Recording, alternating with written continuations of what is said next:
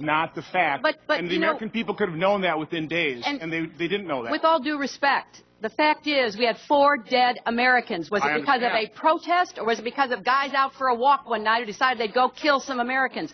What difference at this point does it make? It is our job to figure out what happened and do everything we can to prevent it from ever happening again, Senator. Now, honestly, I will do my best to answer your questions about this, but the fact is that people were trying in real time to get to the best information. The IC has a process, I understand, going with the other committees to explain how these talking points came out. But, you know, to be clear, it is, from my perspective, less important today, looking backwards, as to why these militants decided they did it, than to find them and bring them to justice.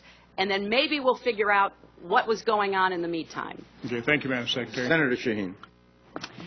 Thank you very, very much, Secretary Clinton. I want to echo